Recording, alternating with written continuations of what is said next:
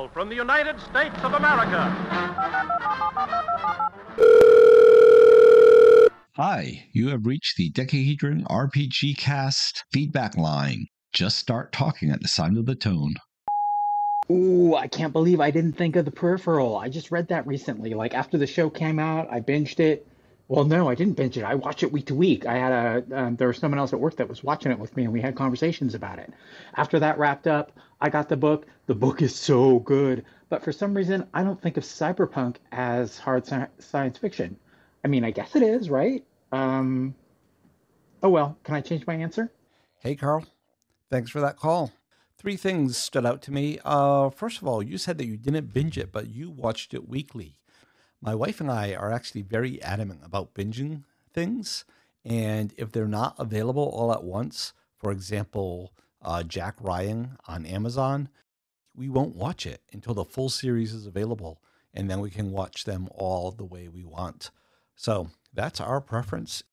We will make sure we can do it. Then about cyberpunk being hard sci-fi. So I would say that cyberpunk is sci-fi. And just like some sci-fi is hard and some sci-fi isn't, some cyberpunk is hard sci-fi and some cyberpunk isn't. As for whether or not the peripheral is, while there is time travel involved, it's really only the time travel of information, and information theory is like this new branch of science that like boggles my mind. And I don't know everything, but I do think I heard recently that they do theorize that it is possible to send information back in time. So that would be interesting. And that would make the peripheral hard sci-fi. Although, my initial reaction was like, no, that's not hard sci-fi. And lastly, can you change your answer? Yeah, you can change your answer for sure. I mean, I'm not going to redo the drawing. You still didn't win, but you can lose with a different answer. Hey, Karl, thanks a lot for that call. Hey, this is Jason. Just listened to the episode 81 feedback line. Wow, I'm not talking good this morning. I need more coffee. But I want to mention, you talked about how you would have the players run NPCs if you made a bunch of NPCs to fill the vacancies in the Traveler crew these days. And I think that's kind of an interesting topic, the idea of should the player control the NPC or should the GM control the NPC? So I know you said you had too many topics already, or at least you already have a lot of topics. But if you need another one, there you go. Hey, Jason. That's an interesting question. Could I do an episode on that? I'm not sure I could fill up enough time to be a full episode unless there was somebody who disagreed with my stance that would be willing to take the second chair. Do you disagree, Jason? If there is anybody else out there, you want to do an episode with me? Take the opposite approach, saying no, the players should never play the NPCs, because I'm firmly on the side that players should play the NPCs. But yeah, I think that'd make a great episode as long as I can find someone who is sincerely on the other side. I don't want people pretending to be. I'm a very big believer in sincerity on the mic. Thanks a lot for that call, Jason. And yeah, hopefully somebody will volunteer. Bye. Joe and James, Evil Jeff. Just listen to the recent product review there of the Kelnore product, whatever it was, from Judges Guild. I appreciate you doing that. I thought it was interesting. The like and dislike, yeah, product of the time, and typos irritate me even when you see them nowadays and stuff that should be more proofread. But I digress there. So yeah, great stuff. Thanks for doing that. I do like the idea of refreshing it. The fact that it was OD&D originally, it probably would benefit from a refresh to saying, hey, let's do it for the BX rule set. Let's do it for AD&D, 1E, maybe even 5E, however you want to do it, or put in some other game system. So, yeah, sounds like an interesting little task there. Maybe I'll join you on it. I don't know.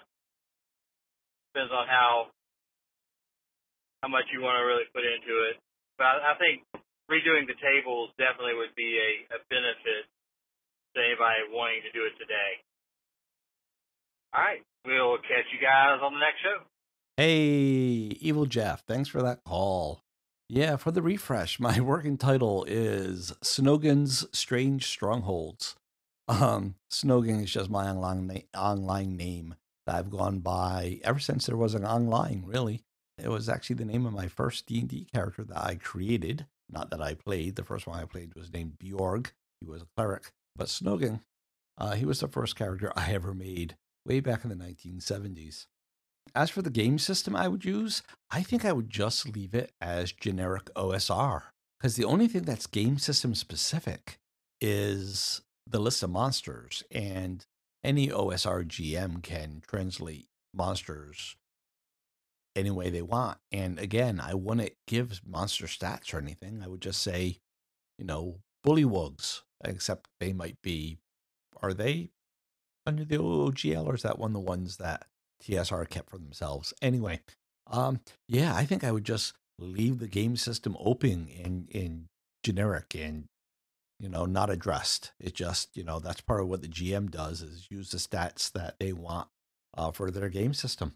But hey, yeah, thanks for that call, and thanks for semi-volunteering to join the Snogan's Strange Stronghold committee there. Thanks. Bye. Joe and James, Evil Jeff again. The product that you just reviewed, Kelnore product from Judges Guild, I had another thought about it, and it reminds me of the B1 adventure from TSR Into the Unknown, where you've got this layer of previous heroes that you stumble across, and the rooms are empty. You, as a GM, stock them, and there's a list of treasure, a list of monsters to put throughout, and it gives you guidelines on how many rooms should have monsters, empty, treasure, etc., like that. So it's a good tool to have, and you wouldn't have the same thing every time, or same thing between all GMs. So it's a good product to have, and I think it holds up still really well. Hey, thanks for that second call, Evil Jeff. Yeah, I didn't think about B1. It is a good analogy. It's not quite the same, because nowhere in B1, at least that I recall, you get to change the layout of the dungeon or anything like that. But yeah, you do get to add monsters and treasure, which is really cool. I wish Gygax had brought that forward when he did B2, because he couldn't afford to pay Mike Carr's royalties anymore. But yeah, good call. Thanks. Hey guys, Jason here. Really enjoyed the Frontier Forts episode. Yeah, it's interesting. It's a very early, probably not the earliest, but I wonder if Judges Guild is the first one to come up with the adventure generator concept. I don't know. I'd have to look at some old strategic reviews and other products. But, yeah, the idea of having random tables to generate an adventure is pretty common in products now, but this is definitely an earlier example of it. I have not played Frontier Forts. I think an updated version of that would be really neat and be a great project to do. Very interested in that. Yeah, overall, I think you guys did a great job reviewing it, and were very fair. And I look forward to your solo episode where you generate some things using tables. So keep up the great work. Hey, Jason, thanks for that call. I do not think I would give Judges Guild the title for the first generator. I think that would definitely go to Gygax's solo dungeon generator that was in one of the early editions of the strategic review. So yeah, I would give that one to that. As for the solo episode, by the time this one comes out, that one is already out. Actually, I broke it down into two parts. The first part is just me going through the tables and everything. And then the second part is after I put the story together, the backstory and everything together. Part 1 was last Wednesday. Part 2 is next Wednesday. Thanks for that call, Jason. And to answer James's prompt at the end, I would definitely be interested in playing if we could make the schedules work. So, although we have a couple episodes to record first, but yeah, I would be down to play this. Hey, Jason, thanks for that. Yeah, I thought I would get away with something by putting the prompt after the outro music. I figured everybody stops listening by then, and no one would hear that idea that James had for me to run a game. Isn't that nice of him to volunteer me? But yeah, okay, I got you down. If I run it, you're down. Maybe James will be down, so that's 2. I'd say 1 or 2 other players. Anyone else interested? Curse you, James, and thanks, Jason. Bye. I love the episode where you were creating the characters, but I'd love to see the character sheet. Are you going to do that anytime soon? Hey, James. I have to admit, I'm a little confused by that call. You're the one whose character we made. I gave you a copy of the character sheet like the same day or the day after. And if you mean you think other people would want to see it, I posted it on the Play forums the same day the episode came out, which was over 2 weeks before you made that call. So I'm really confused by what you're getting at. Other than if you're trying to give me an opportunity to plug the forums. So everybody, every so often, like in this case, when we made a character or something else, if there's a file to go along with it, I will upload those at the Play web forums, which is www.decahedron.com/boards. Remember, spell decahedron with a K. The link's in the show notes. Thanks, James. Hey, Joe. It's Michael, Chcgowiz. Just listened to your Sandboxes in Space episode, and I really enjoyed it. I liked hearing your thought process and kind of how you noodled on ideas and took back experiences and whatnot. And it's really hard to have criticisms over somebody's creativity and their own thoughts. This is your campaign. You get to run it as you see fit. So no criticisms are going to come from me. I will tell you some thoughts I had that, things that just came to my mind of, oh, wouldn't it be cool this? You mentioned space combat and the need for exploration and so on. And one of the overarching themes is there needs to be a driver. Why explore? Why jump? Why not? You find the first planet that's roughly suitable technology-wise and interest-wise, and these people are maybe going to want to stay and not explore anymore. Hey, we like Planet C. It's got everything, all the comforts of home. I always think of there needs to be something driving that why.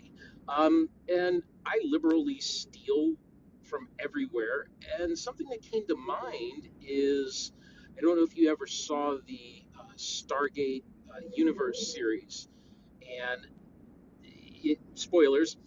Basically, the characters on the show had no real control over the ship and where it went and how it jumped, and it was made by ancients, and there were space battles because this spaceship was fighting other ancient drones that were seated around, and all sorts of neat things. Maybe that's the driver. Maybe the players don't have control over the jumps, when it happens, how it happens. Maybe that's a feature, not a bug. And they get to explore, they get to do something, they get to solve the problem, but you better be back on that ship or you're going to have bad things happen. And maybe they're linked to that ship so that no matter what, once that ship jumps, they're jumping too. I don't know, just random thoughts. There are all sorts of ways. Maybe they're exploring in the footsteps of these mysterious beings, and they encounter, enigmatic NPCs that aren't aliens but are aliens because you don't know what they are. When they explode, they kind of fall apart. Who knows? Anyway, just random thoughts that came to mind. I hope you'll continue to podcast about your Traveler campaign, and I look forward to hearing from it. Take care. Bye-bye. Hey, Michael /Chcgowiz. Thanks for that call. As for criticisms, yeah, I wasn't really looking for criticisms of, well, maybe I was, of the sandbox setting there, but more so of the episode itself. Does that make good content? Do you find that worth listening to? Or would you rather not hear that type of stuff and you'd rather hear some of the other stuff I do? Different people like different things. It's good to hear what the audience likes and doesn't like. As for your thoughts, the first thing I wrote down listening to it was, why explore? And that's interesting that you said that, because I've always considered exploration to be like this fundamental human drive you're somewhere and you're like, what's above that next hill? What's over that next hill? What's through that forest? What is that next thing? And that's just at the core of who we are, the foundation of what it means to be human is to go out and to discover. And wasn't that one of the core themes of Star Trek? So yeah, I always just thought that was a given. That is who we are. That is what we are meant to do. But in game terms, in one of the ideas I had, which was the rising from the ashes of the collapsed space empire, federation, whatever, was the concept of rebuilding that glory that used to be. Again, that was a driving force behind much of what happened in the medieval Europe. They were trying to recreate the Roman Empire in that glory that yesterday always seems to have, whether or not it's true. The idea you said from Stargate, I never watched Stargate. I saw the original Stargate movie in the movie theater, and I wasn't very impressed. I didn't like it. I thought it was kind of, predictable, derivative, all that stuff. So when the TV series came out, I never bothered. And then there were like 3 more series, but I've heard that they were good, but I don't know. They might have been. I have never seen them, so I can't tell you. But the idea of the players being on a ship that they have no control of and it just goes wherever it wants, in other words, wherever the GM wants, leading the players by the nose from adventure to adventure, saying this is what you're going to do, that is a calming style of GMing. That's a calming style of play. Some players thrive on it. I think James would thrive on that. If you listen to the episode where I talked to him about sandboxes and why he struggles with sandboxes, I think that might work for him. But for my style of GMing, that would not work for me at all. I like the players to have their own drive, their own initiative, their own goals, and go out to accomplish those goals, not me keeping them captive to go from adventure to adventure. Last thing you said that caught my ear was aliens, not aliens. And I want to tell you a little story. So I said I had a few other science fiction universes, right? The first one was the Astral Web. The next one was the Commonwealth of Man. Both of which, it's been years since I played them, so I can give out the spoilers. Both of which, you'll like this, but both of which were very much the setup for a Galactica-style campaign. In both of them, Earth was this lost thing that humans couldn't get back to. But in the first one of those, in the Astral Web, part of the problem was instead of Cylons, there was this alien race called the Milthrani. And they were skinny, they were fur-covered, lanky. I had a whole description. That's not important right now. But yeah, they were like these alien invaders that came back and like conquered half the galaxy. Not galaxy as in the Milky Way galaxy, as in the map of the universe. Again, using probability matrices or whatever I was using at the time. It's easy to have a pretty self-contained universe when you say, oh, ships can't jump beyond this much and you don't have the fuel, so I guess there's nothing else, nowhere else you can go. Anyway, the Planet of the Apes ending that was planned for that campaign, had the players gotten that far, I ended up having to leave Texas. That's what killed that one. Was that the Milthrani were actually the evolved state of humans from Earth after like some biological issues happened.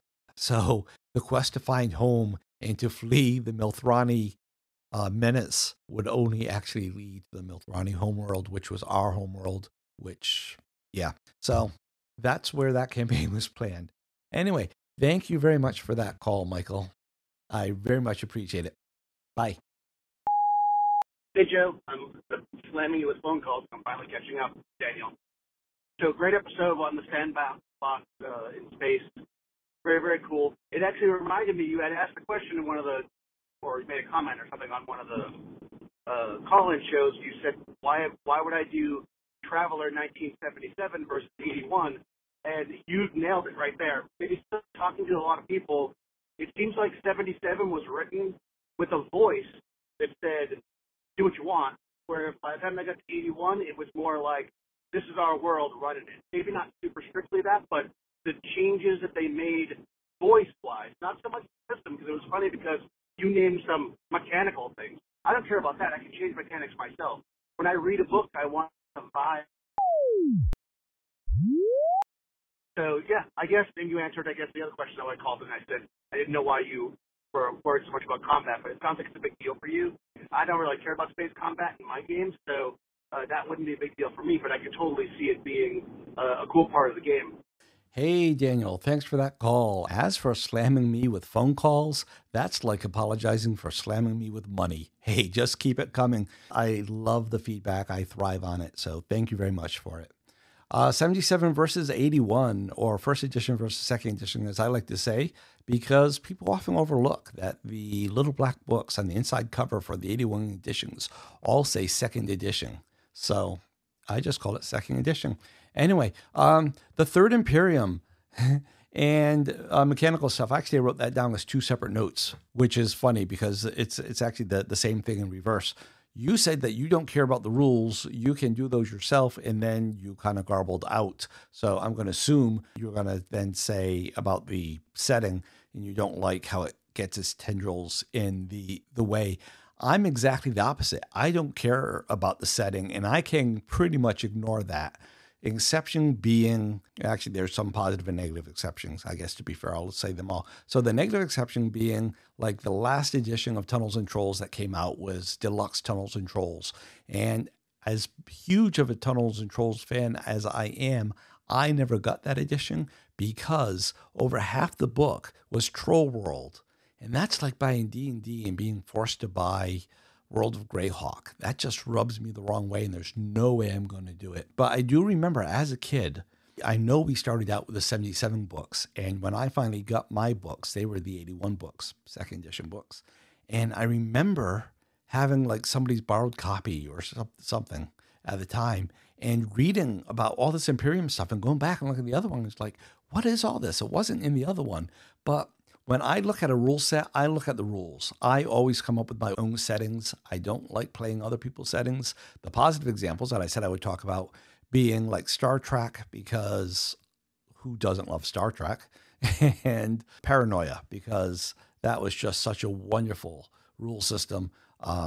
You've heard me before, I'm sure, talk about Friend Computer and scrubbing the algae vats, and all that's from Paranoia, and I just love that setting. But beyond that, yeah, I'd much rather do my own settings. And it's easy for me to ignore setting stuff when it's just like mentioned here and there. So when I evaluate a book, I evaluate it on the mechanical stuff. So that's actually kind of funny how we look at the role a little differently there. The last thing about you not thinking space combat is important. Again, we're just looking at the world differently again. But to me, a space opera without space combat is peanut butter and jelly sandwich without peanut butter and jelly, or the bread. You know, just try to imagine Star Trek with no space battles ever. Try to imagine Star Wars without a space battle. It's not the heart of what space opera is in my mind, but it's the blood coursing through the veins. It is what space opera is. It is, yeah. So in my mind, you cannot have space opera without epic space battles, or at least space battles. So yeah, it is important to me. Awesome call. Thanks for that, Daniel. Hey, Joe. Daniel from Bandit's Keep.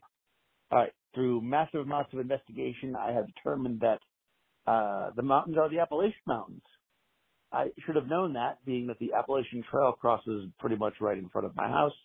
But I don't know. I thought maybe that was just the name. But there you go. The mountains are part of the Appalachian Trail, or the Appalachian Mountains, a sub-range known as the Reading Prong, or Reading Prong, depending on if you're from Massachusetts or not, I guess. Anyways, there you go. That is not RPG related at all, unless you want to involve that in one of your games. But anyways, have a good day. Hey, Daniel, thanks for that mountainous call. Yeah, I knew they were the Appalachians. I mean, the Catskills and the Adirondacks, they're all part of the Appalachians. All the Atlantic states mountains are part of the Appalachians. The Blue Mountains down south, the White Mountains in New Hampshire, the Green Mountains in Vermont, Berkshires in Massachusetts. It's all part of the Appalachians. You mentioned the Appalachian Trail. A few episodes ago when I was with Evil Jeff, I talked about the scientist I work with who wrote the novel that they're making a movie based on, and one of his things is walking the Appalachian Trail. In his office, he has the sections that he has walked on. He's not through hiking the entire distance start to finish, but he does a section every year. And so that's on his wall. So the Redding Prong, so now I know roughly where that is. I am in Western New York, so we don't have mountains here. We the Ice Age came over with the glaciers and took away anything we might have resembling a hill. But I say Western New York. Technically speaking, it's the Finger Lakes region. The Western New York is Buffalo. One of my jobs is in Western New York. I live in the Finger Lakes district. When I travel home to Rhode Island, where I grew up, so no, not Massachusetts, but Rhode Island, which is even better, I have to drive on the Castleton-on-Hudson Bridge, which is on I-90 going across the Hudson. Are you familiar with this bridge? I think this is a very, very scary bridge. I get white knuckle every time I have to drive over it. Anyway, not gaming related at all, but a very good call. Thanks, Daniel. Hey everyone, I'm calling this one on time. I do want to thank everyone that called in, give a little hat tip to their podcasts. In alphabetical order, we had Chcgowiz / Michael, who is host of the Dungeon Master's Handbook podcast. We had Daniel from the Bandits Keep podcast. We had Evil Jeff from the Minions and Muses podcast. And we had Jason from the Nerds RPG Variety cast. And of course, we had James, who doesn't have a podcast home right now, but he is supposedly working on it. So we are hopeful. Joe rudely forgot to mention Karl of the GMologist podcast. As punishment, Joe has been sent to wipe down the inside of the fusion reaction chamber. Anyway, I'm calling this one for time. I still have some feedback in the queue, but don't let that stop you from calling in. I love the feedback. I thrive on it. Go ahead, send in that feedback at decahedron.com, sayhi.chat/decahedron. So many other ways. The play forums, whatever. It's all in the outro music. It's all in the show notes. Thanks again for listening. Until next time, happy gaming, happy life. Bye.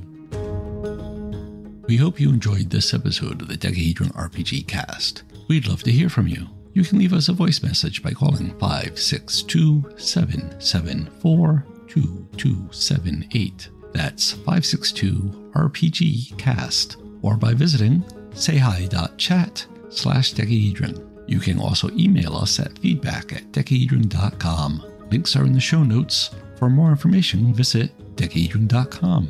Remember that Decahedron is spelled with a K. Music is by Kevin MacLeod. Logos by Design Cat. Thanks again for listening, and until next time, keep those dice rolling.